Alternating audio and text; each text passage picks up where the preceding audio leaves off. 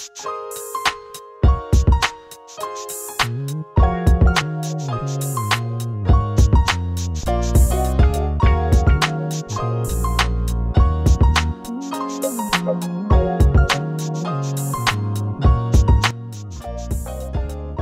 to another episode of History on the Hill. My name is Monique Sugimoto, and I'm the archivist and local history librarian with the Palos Verdes Library District.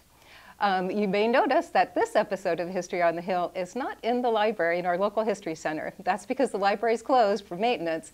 So we are shooting this episode at the RPV TV studios on the City Hall site here at Rancho Palos Verdes.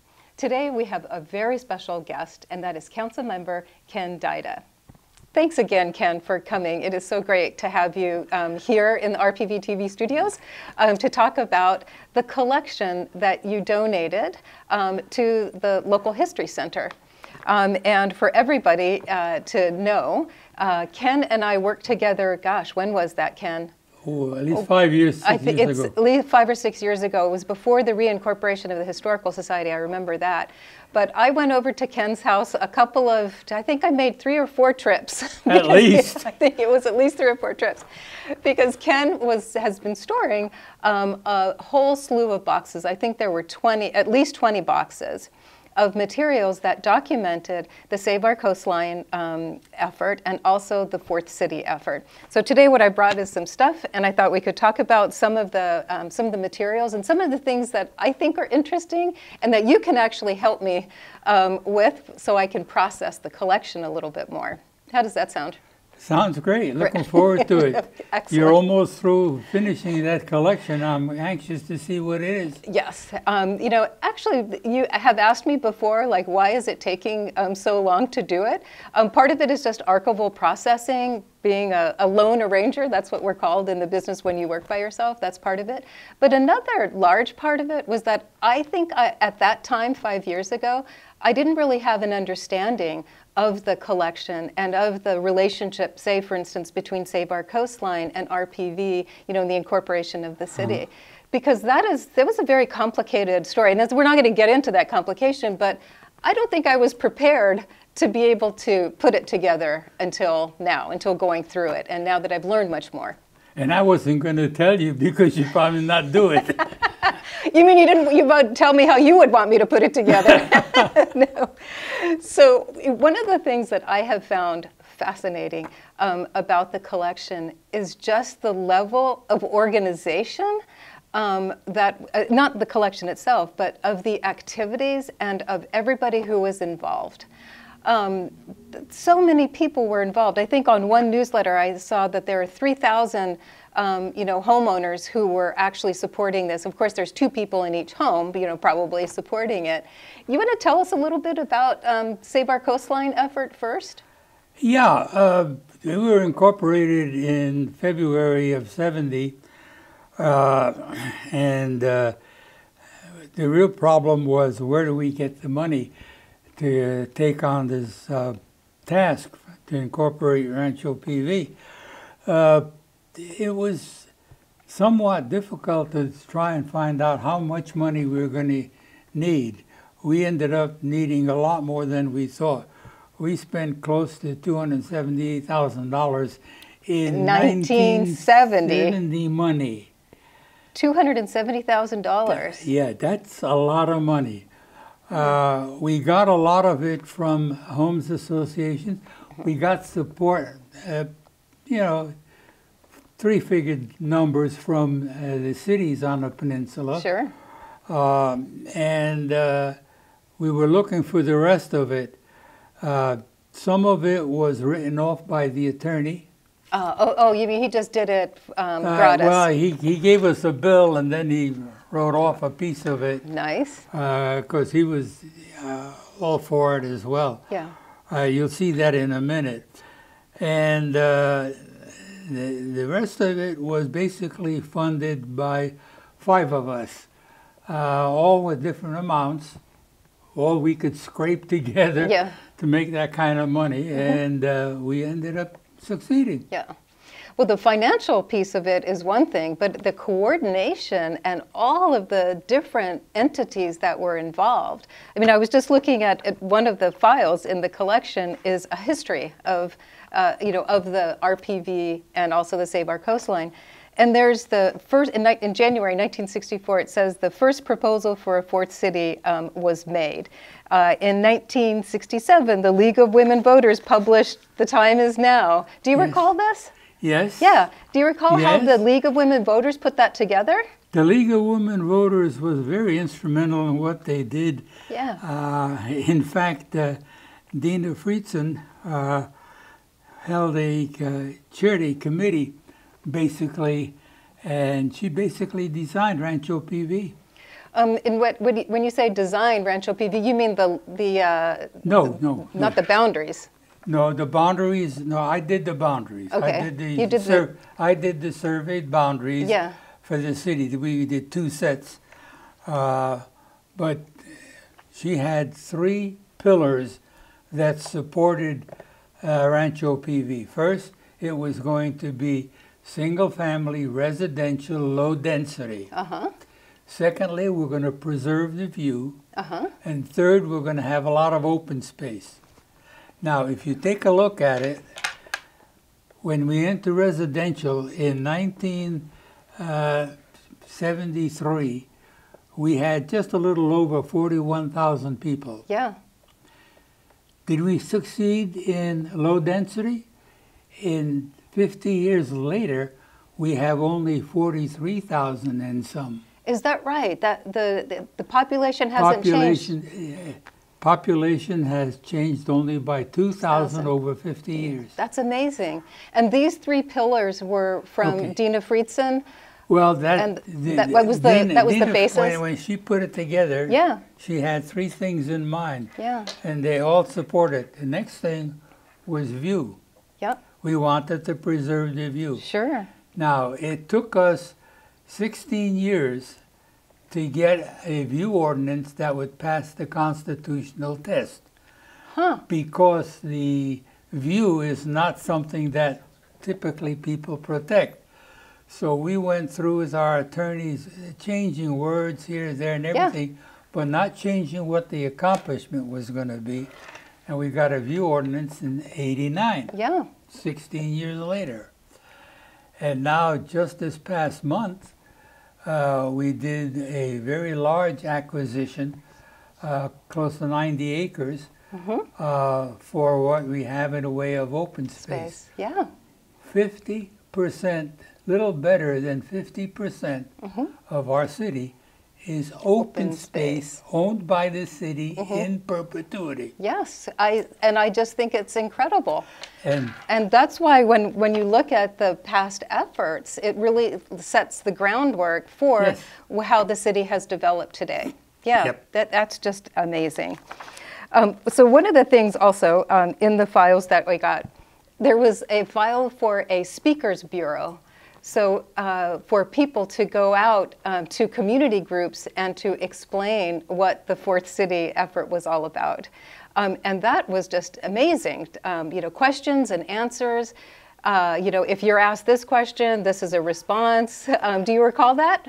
I recall a lot of it, but I was tied up with the 7 people putting SOC together and getting all the legal and technical stuff done. So I didn't really keep track of that, but we had 24 candidates for the election. Oh, you mean for the first election? For the first election. 24 candidates, 24 candidates. Now you can imagine 24 candidates. They covered the peninsula. Oh, they like a blanket. Yes. I mean, they probably talked to every person. If they missed one, I'd be surprised. And that was really a blessing in disguise, because each one had their constituency. And overlap, certainly.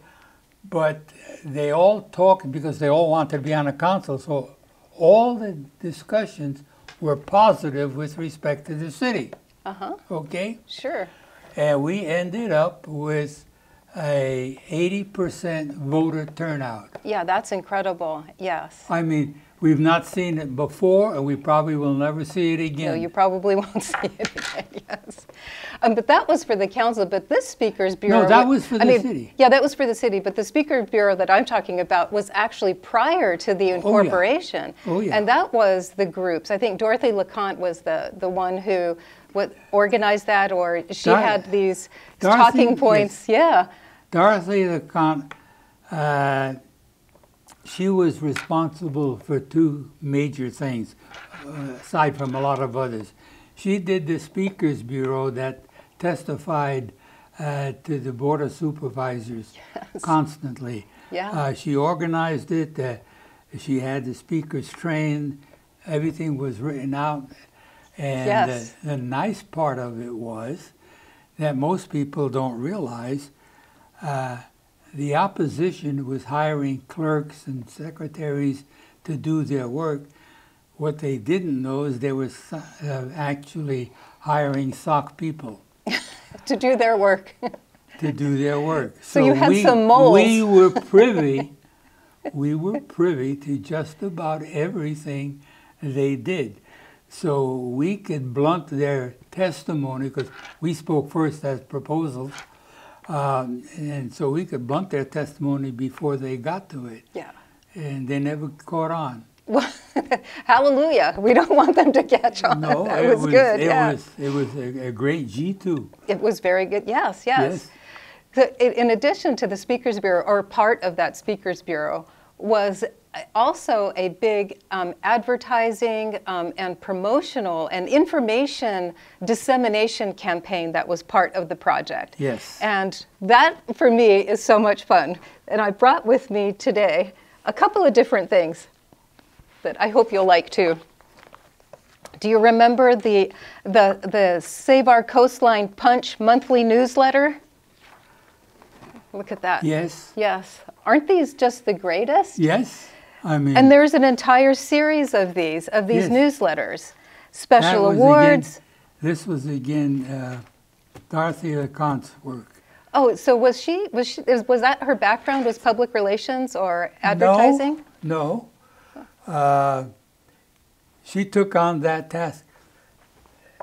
There were 7 people involved. Yeah. And each one had a very specific task to meet. 5 of them were on the political side selling it, and 2 were on the technical side. Tina Friesen was one of them.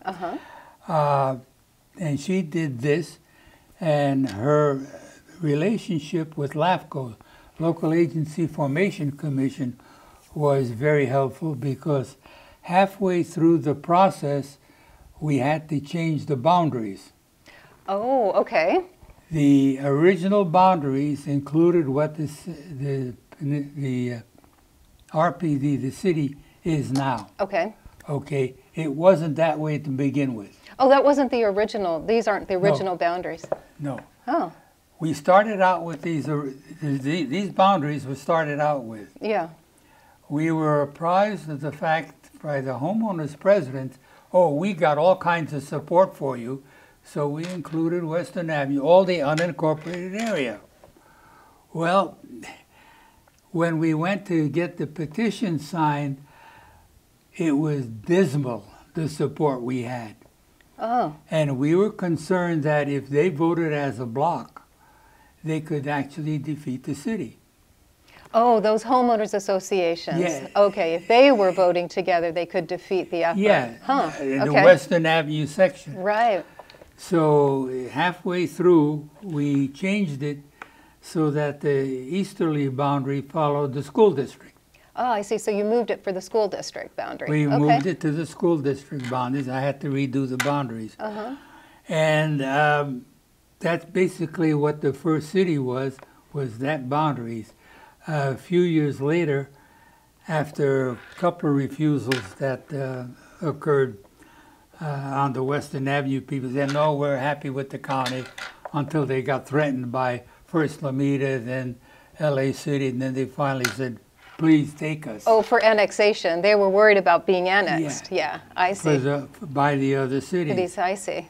So I just love these Yes. newsletters are fabulous to read through Yes. because they're a slice in time. I mean, this is April 13th, 1970.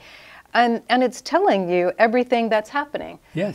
The next meeting, come to the LAFCO hearing meeting. Yep. April 22nd is Earth Day. And you really get to see just what was happening. Yep. I mean, in this one, it's the research library at the SOC headquarters. I mean, there was quite the organization behind these efforts, which to me is really interesting. And Alice Hackworthy was part of... She did the campaign to get the city, the process put through in the application. The land value was the thing that what I did with Senator Beverly at that time was say, add 2 words, and improvements, and that changed the picture. Altogether. Totally. Okay? Wow. Okay. Okay, the second thing she did was a real heavy campaign to register voters. Oh, okay. I mean, she worked her butt off to get that done. She was with the League of Women Voters. Yes, and she was also from Rolling Hills. And also from Rolling Hills. Yeah. And circling back to the, the League of Women Voters putting up together this The Time Is Now thing. Yeah. And that was important for the fact that it made a difference in what the startup money would be for the city. To have voters? For the registered voters. For registered voters, okay. Okay, the process was this. You had 3 choices in terms, there are all kinds of state subventions and in lieu fees that come to the city based on population. Okay. Okay, you can take the previous census. Okay. You can fund your own new census. Okay. Or you can take 3 times the registered voters. Oh, so this is why the number of registered voters is important. And so Alice Hackworthy was she instrumental had the campaign to do that. to get people registered. Right. And see, this is what's so interesting is that, these are all very intricate details of it. But look at how it all came together. Yeah. Like if I'm, not a registered voter, I'm thinking to myself, well, why do I want to register? But it actually had a very important meaning behind the campaign. It meant 50% more startup money than we would have gotten. There you go. That's it. And that's a big chunk of money. That's a lot of coconuts, I think. Absolutely. So she had that. Then the third campaign she did was actually the city campaign. The city campaign for the fourth city. For the fourth city. Yeah. Amazing. Okay. Yeah. Oh, well, you will like seeing these. These are just some of the other things that are in the collection. Oh, yeah. You can see the bumper stickers and the pins and for RPV. Yeah. Yep. All of this. All of that. Green and blue. Yeah. RPV, the stickers. But again, so you can tell I'm kind of an organization geek.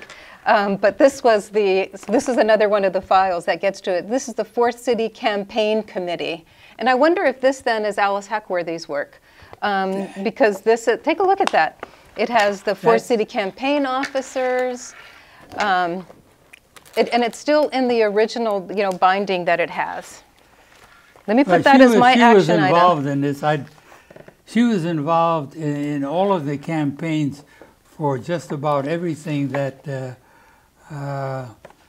we ran the campaign for, the 3 campaigns. So I'm sure she was involved in this. Yes. Too. But again, I was jammed around the eyeballs with a lot of other stuff myself. So I knew the periphery of what's going on. Right. But some of the details I didn't know. Yeah. Yeah. And then the attorney was Jim Herbert, and he taught me one thing. Never ask an attorney whether he can do something. You ask him, how can you do something? That changes his thought process. Oh, Because interesting. if you say, can we do something? Yes or no. Right. Well, how can we do it? He's got to think. Yes. So it's kind of plus minus, yes, Yeah. versus kind of ferreting so through he it. taught me that. Yeah. Then obviously, you know, Dina Friesen, she was from PBE. She was from PBE. See, look at how amazing this is. You have people from the surrounding cities and the unincorporated. Yes. And I was the, Gordon Curtis and I were the only ones from the unincorporated area. I see. And the rest were from Other cities. from the other cities in the area. Yeah. Rolling Hills Estates was not represented on there. Oh, of the 7, you mean? Of the 7, Of no. the 7, no, right. No.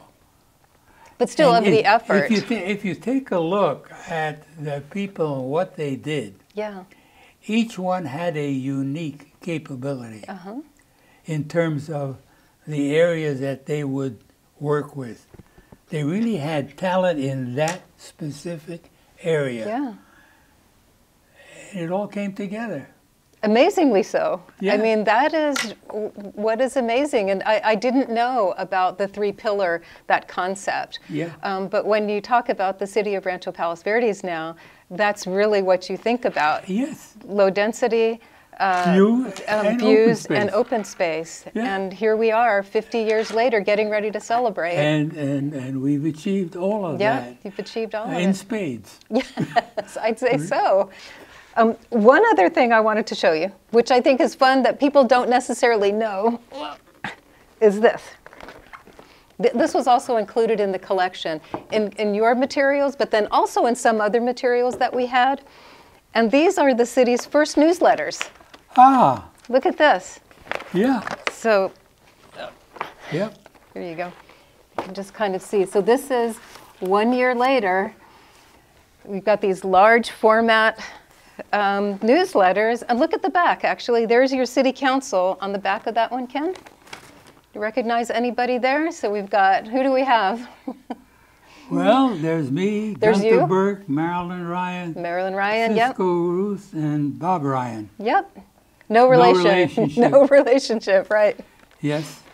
Yeah. Yes, I remember these. Yes, aren't these great? Yeah. to have And, you know, those. for people who are, you know, that's, I just think it's fun to see the different types of materials, because in addition to the histories, like we have these, you know, histories that are written up, you get to see lots of different sides and different aspects through the records, you know, through what was used by the organizations.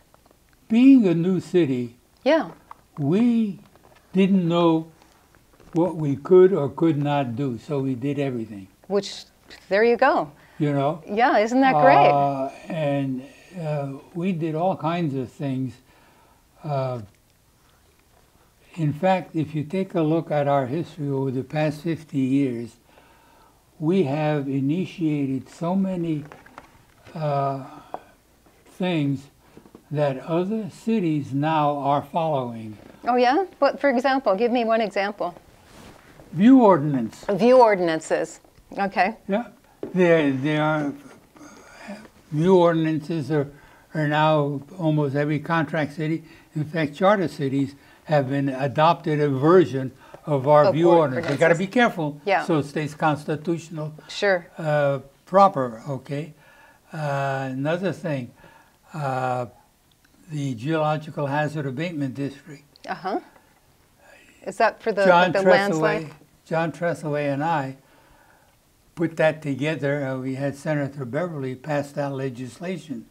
It is now being followed by other states, including Alaska. Huh. I talked to the city manager there in Juneau, and he was having a slide. I said, well, are you familiar with this legislation? He says, no. So I told him what it was. He wrote it down. Yeah. He has now got a Geological Hazard Abatement District in Juneau. And see, these are just really interesting Oh, things that it's permeate. all- Yeah. We were the first ones to put a fiscal element in our General plan. Yeah. And we got an award for that. Mm-hmm. And over time, we've gradually moved it so that we now have a 50, not 10 or 15, but a 50% reserve. Reserves? 50% reserves. 50% reserve. Yeah. And even See, with that, we count our money so carefully that even with that, we have somewhere around $1 million to $2 million surplus. Which is nice. Well, Yes. it took us through the pandemic Yeah. very nicely. And So we are on good, solid Ground, yeah. foundation, really. And I think all of these things just also speak to civic pride and, you know, and kind of interest in the city and what the city can do, especially as we're celebrating next year, the 50th anniversary of the city. Well, we didn't know we couldn't do it, so yeah, we did so it. you did it. And here we are, 50 years later. Yep. Yeah. Well, this has been really fun, Ken. And so I hope this is at least a little bit of an explanation of why the collection isn't processed yet. But I hope that you will come to the local history center and I can show you some more of the boxes. I've actually pulled all of these from all the different boxes that I thought would be fun. How does that sound? That sounds great. Great. And I'll be honest with you, it brings back memories that I haven't thought of in a long time, like some of the newsletters. And you know, after 50 years, you know, you lose some of that, and when you bring it up, yeah, I remember that. Right, yeah. Well, come anytime, and we'll do a trip down memory lane, and I'll show you all of the boxes. Great. I'd appreciate it. Absolutely. Okay, Ken, thanks so much. And you're quite welcome. And we will wrap it up there, and we will just say to everybody, please come to the local history center, and we'll see you on our next episode of History on the Hill.